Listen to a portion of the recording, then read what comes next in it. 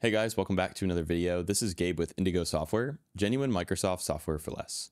In this video, we're going to configure DNS Server on Windows Server 2025. Before we get started with this video, if you're interested in purchasing Windows 10, Windows 11, Microsoft Office, or a wide variety of other Microsoft software at a great price, be sure to check out Indigo Software. We'll have those links down below. So without further ado, let's jump in.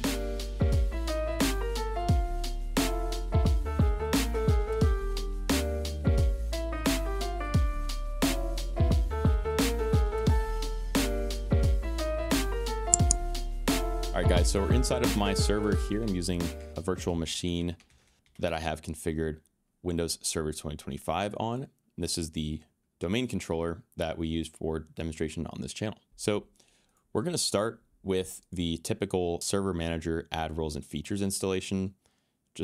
I always like to show you guys again, if you don't already have the server manager pulled up, you can find it by accessing our start menu, and it'll either be pinned or we can simply search for it. So again, we'll start in the server manager. Let's go to manage and let's go to add roles and features.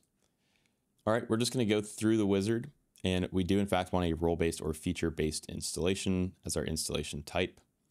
In the server selection, we'll go with select a server from the server pool, and we'll hit next. All right, and then we can see that I already have DNS Server installed. I haven't configured it, but we do have it installed here. For you guys, you'll just check this box. And then once you've checked DNS Server, it's going to ask you if you want to add additional roles and features, and we want to select yes. So just to show you, for example, if I click this, we want to check include management tools, and we want to click add features. So do that for DNS Server. We'll click our way through, and then all the way through confirmation, and you'll click install, and then it may require a restart at that point. Now there is one alternative method. If you would prefer to do the installation via Windows PowerShell, it's just as easy. We can go into PowerShell itself. Let me maximize this for you guys. And the command will be install-Windows feature. Then we specify the name and then DNS and then include management tools. And we'll just press enter on that. And we can see that mine is a success because I already had it installed, but you should see success returned there, and it'll tell you if a restart is needed. Let's move on to the next step. All right, so I'll close down Server Manager for now. And I'm going to access my run box, which is Windows key together with R. From here, we're going to type DNS management, or MGMT for short, .msc. We'll press enter. All right, so this will bring up our DNS manager. I'll just put this front and center for you guys.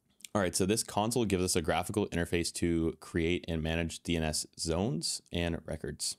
So after installing the DNS role, we need a place to manage it, and DNS Manager is where we create zones and records that map host names to IP addresses. So step 3 is going to be to create a forward lookup zone.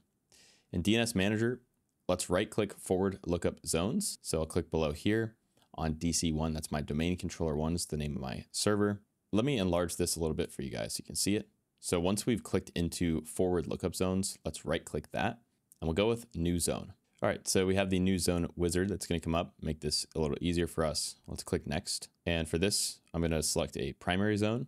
Basically, a forward lookup zone translates host names like server1.example.local into IP addresses. So with our primary zone selected, I'm going to choose to store this in the active directory, which is this bottom option here. I'm going to click next. We have an option for how we want the zone data replicated. I'm going to leave this as default for this application. I'll press next, and we're prompted for a zone name. I'm simply just going to call this example.local. I'll press next. Here we have our dynamic update setting. I'm going to choose allow both non-secure and secure dynamic updates. Since this is a test or demonstration, this will be up to how you want your server configured.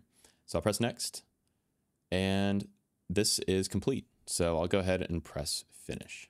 We can see our example.local in our forward lookup zone. Okay, so in forward lookup zones, if I right click this, we're gonna wanna create a new host. So we're gonna add a DNS record. Now, if this is grayed out for you, simply double click into it and then right click again here and it should pop up. So we're gonna click new host, and let's go ahead and type in a host name. I'm gonna call this server1. We've got the fully qualified domain name, and then after that, I'm gonna assign it an IP address. In one of our previous videos, we configured our DHCP server.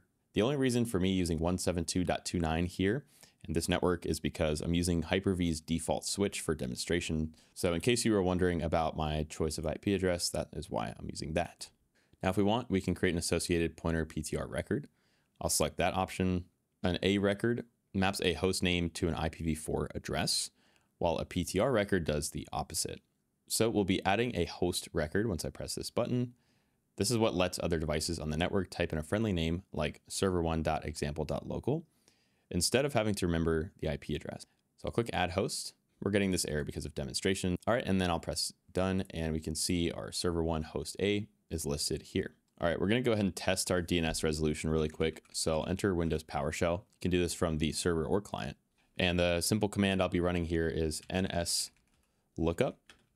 And then I'm gonna enter the name that we just created. So server1.example.local. What we're gonna be looking for is this returning the IP address we entered earlier, which I believe was 172.29.207.51. I think it is. Let's see. So I pressed enter and there we see our server example local paired with the correct address. So we've confirmed that it's working. All right, and then the last thing we wanted to show you guys would be configuring a reverse lookup zone. I'll double click into this and then from here I can right click and I'll press new zone. So this is an optional step, but by creating a reverse lookup zone, this is essentially the opposite of what we just did. It lets you type in an IP address and get the host name back. So again, we have a little wizard here we'll zoom in on for you guys and I'll click next. Again, I will select primary zone and I'm also going to maintain the store in the Active Directory. I'll leave the zone replication scope the same again. And then the IPv4 reverse lookup zone is what I want. So I'll click next. I'll add the network ID. It's the same IP address without the last box. And I'll press next. I'll select the option that I want here again. And from here, I can simply click finish. And there we can see our reverse lookup zone.